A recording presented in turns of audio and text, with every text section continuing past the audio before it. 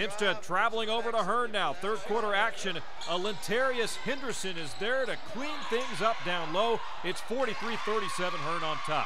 Hempstead's DeMario Perez steps up. He's going to knock down the jumper, but it was 49-39 Hearne after 3 quarters of play. Hearne's Jamarcus with a strong move as Hearne goes up by 14 midway through the fourth, and it seemed over, but Hempstead storms back. Jessie Watson, he's going to cut it to 64-62. Then with 10 seconds left, Fred Tompkins with the putback to tie the game, part of a 16-2 run.